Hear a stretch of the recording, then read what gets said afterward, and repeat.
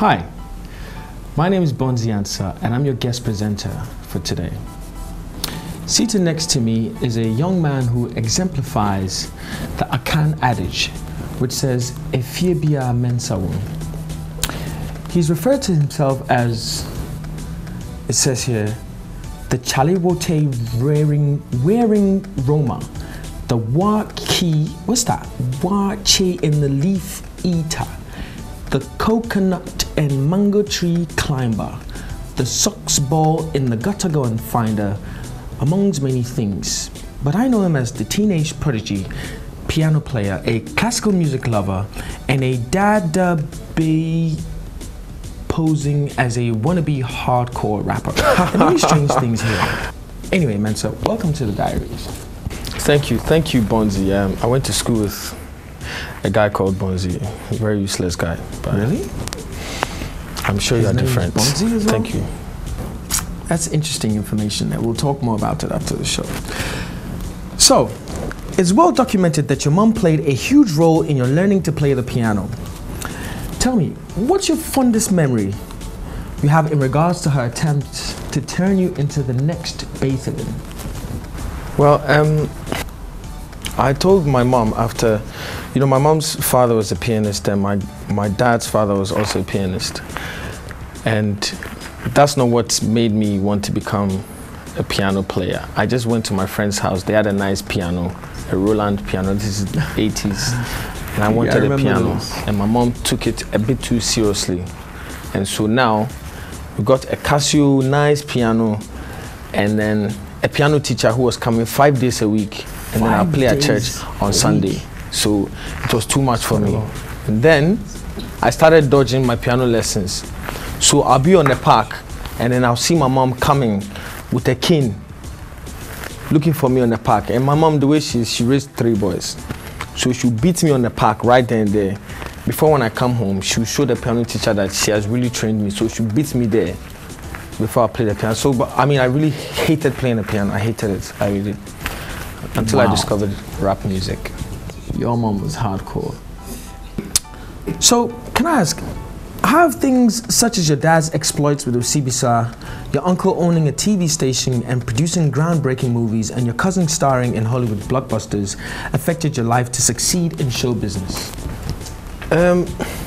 My successful family members have only influenced me by giving me pressure to be as great as them, but nothing like, in no handouts or anything of that sort. You know what I mean? My family is very critical of the arts. The only benefit is that they appreciate the arts. So I never got any pressure to be a doctor or a nurse or a lawyer.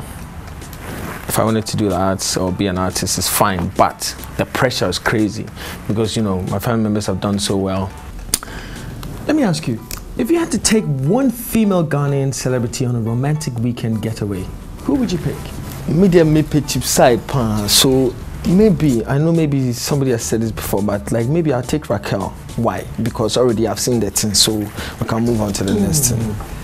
I never thought of it like that. You really are a cheap side. Manuel, so fast. Tell me, what's the worst way in which you've ever broken up with someone? I mean, some men have done some really nasty things. What's your story? It's actually the other way around. A girl once told me that I used to love her. I was young, I was like 14. And she left me and she went to America of Bronx. And then she called me one day and said to me, "Listen, I'm in America, you are in Ghana.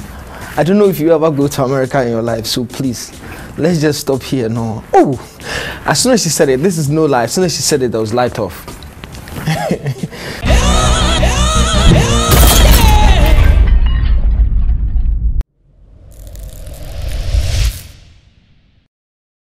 Now, we're gonna move to my favorite part of the show, which is the Truth and Dare segment. No. You heard me right. Truth and Dare. I like it. So you don't have an option. You just have to answer the question. Okay, so we'll start off with the truth, where you have to be as honest as possible, okay? I'll try. Half-coat or dark-skinned? Dark skin. Tall or short? Tall. But you're pretty short, so anyway. Slim or chubby? Chubby. Why do skinny guys always like chubby girls? So describe a prank you've played on someone. It should be good. A prank I played on someone. My whole life has been pranks. Yeah, I can't off the top. What? Pranks? Too many. It'll come to me later. If you could be a superhero for one day, who would you be? I would be Captain Kinky. He would turn himself into a ball of kinky, slap you in the face, say something in Ga, and then eat fried fish. Okay, we're gonna move on to the dares because you obviously seem not to be really doing very well with the truths. I dare you to bark like a dog. Whoa, whoa. Sing your favorite song in a high-pitched voice.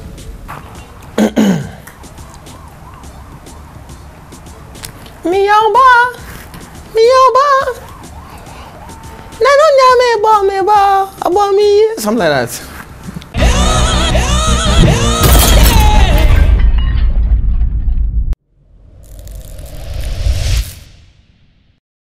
Right, so moving on to the next segment, and it's called the first impression.